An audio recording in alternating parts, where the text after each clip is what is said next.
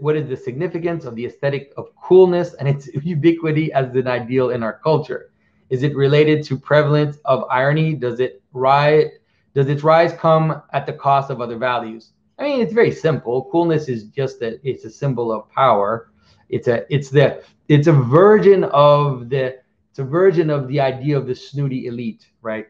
It's the idea of the elite which is above things and is not affected by things. You know, and so you have this image of an aristocrat who is extremely has extreme proudness in doing something. Like he can ride a horse, you know, in a really amazing way, but it doesn't bother him because he's so above it that, you know, he acts very cool about it. And so it really is just a symbolism of that.